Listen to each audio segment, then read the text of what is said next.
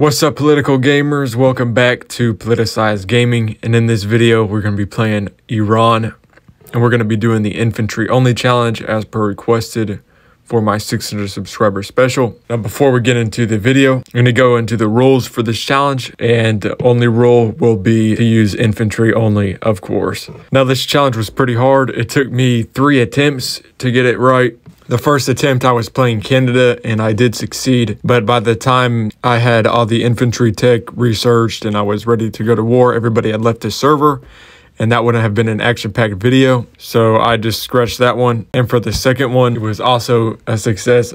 I played the UK in that one and invaded Russia, but then I lagged out, so I couldn't use that one either. And now we're on to the third attempt, which is Iran, and this is the best one I've had so far. But while we're on the topic of hard challenges, do you know what else is hard? That's competitive gaming. That is why I've decided to make a Rise of Nations Discord server that goes by the name of Rise of Nations Esports. This server will be dedicated to helping the community get better at the game. We will be hosting tournaments and events that you have the ability to get Robux prizes from, or maybe even money prizes. So if you're looking to practice your skills on Rise of Nations, this server is for you. We also have a community server. This is a private server which is funded out of Robux, out of my own pocket. So if you're tired of paying for your own private server, just join this one right here. Maybe you want to test some things out, or you just want to play in it and be by yourself and not be in a public server. We also have a general, a memes, and events, and a trash talk channel. A trash talk channel, you will be able to express your opinion about everybody in the server, including me. And that's it on the information about my Discord server. The link will be in the description. Anyways, enjoy the video and have a good day. All right, so first things first, the first thing you want to do when starting out is pick the top 2 cities, build electronic factories, and pick the 2 below that and build fertilizer factories. If you don't know how to get to the city overview, it's in the economic tab, and then you just click on city overview. Now we're going to be justified on Afghanistan and Turkmenistan.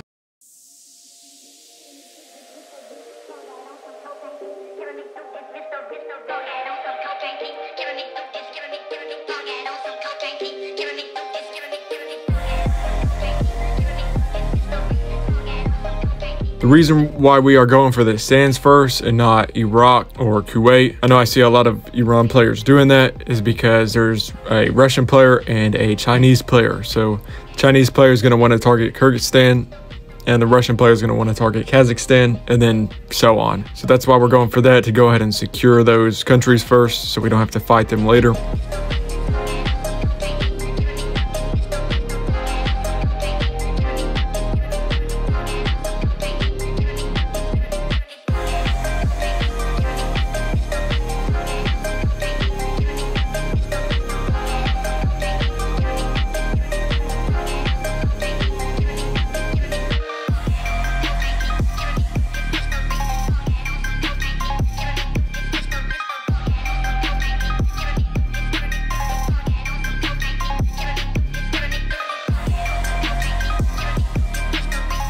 And this Russian player is also the reason why we're going for the Caucasus first, because he's definitely going to want those countries as well. So why not just grab them first?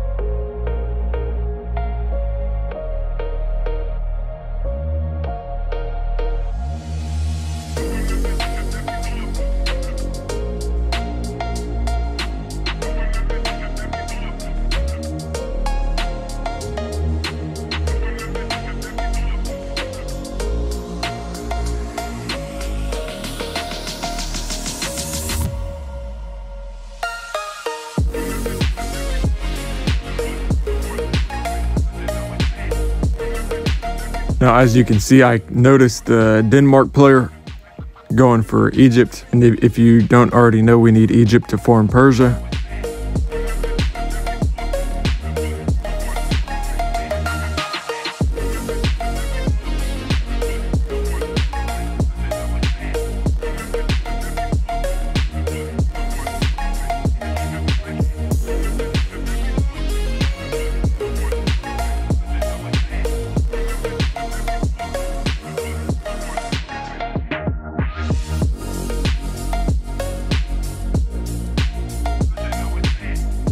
Now, as you can see in chat, right after we declared war on Denmark, I'm obviously not prepared for this war, so we need some allies in here. So I go ahead and say some stuff in chat, try to turn France against Denmark.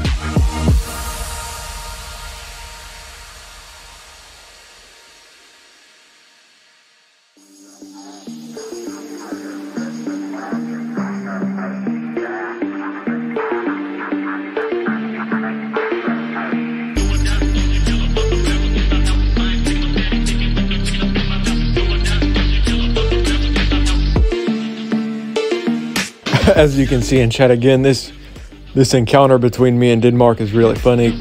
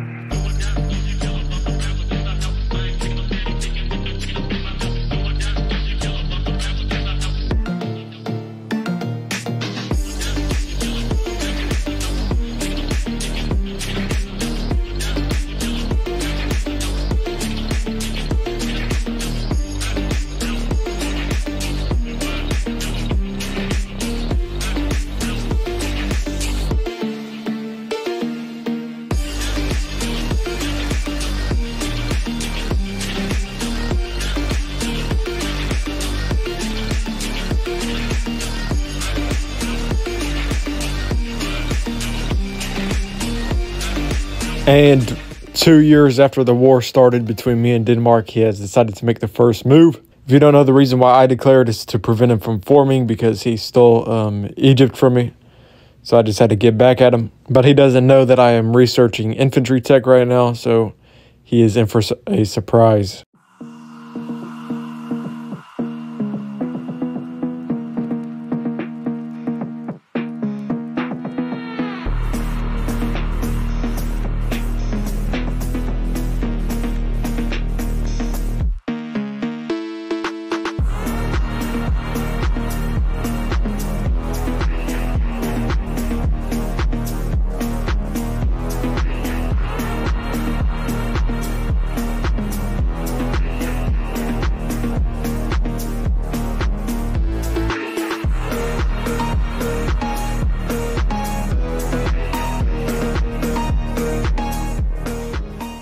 Yes, unfortunately, I did break the rules right here because I did make a submarine. If you were watching chat, this dude said that there was 10K tanks near India. So I was just being precautious.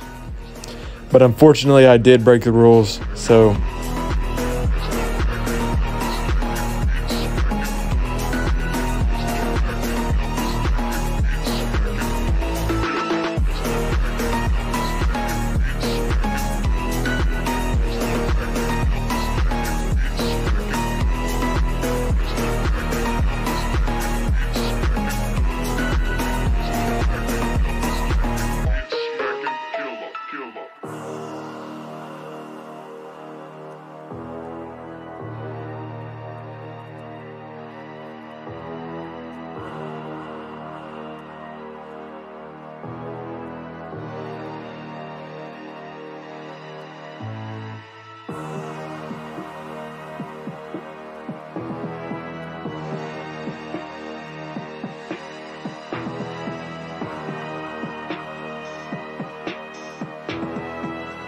Now, China has for some reason joined the war, and he placed all of his troops next to my entrenched mountain troops.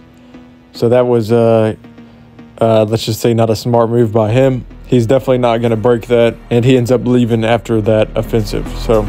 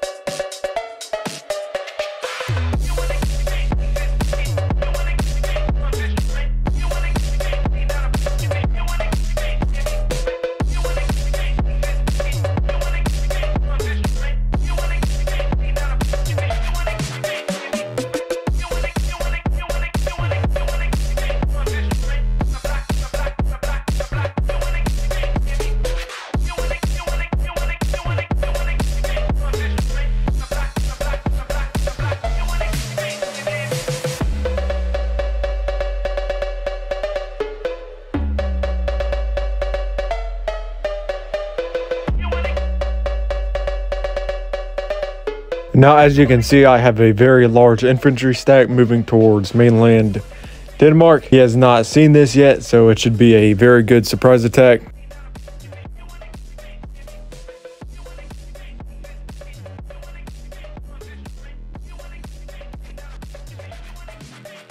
And we have now launched our surprise attack. This attack ends up taking like half of his land and his capital.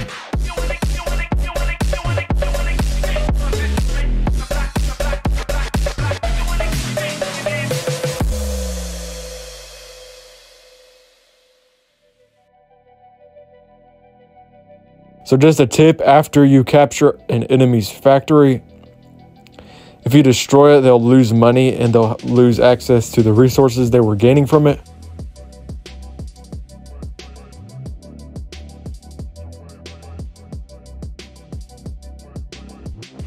Now, as you can see on screen right now, this is my second rule break. I've made 2 destroyers. This is so I could kill the attackers on Cairo. They were really annoying, so that's another rule break.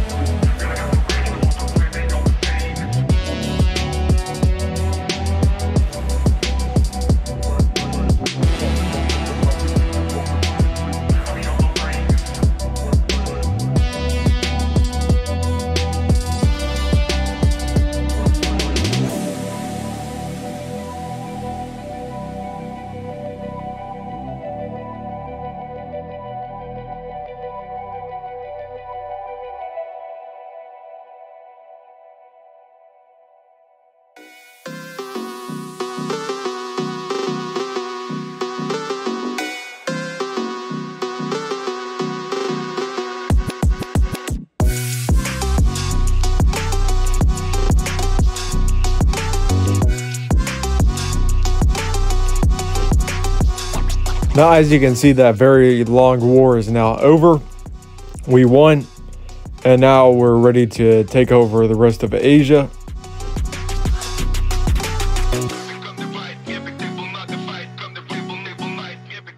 Now, just to show you guys how strong this infantry experience modifier is, they just spawned in and we just started training them. So it should be about 10 seconds of training, and then they turn into veteran stacks, or the thing above specialization. So, and they spawn as plus 50 defense attack. So that's pretty good.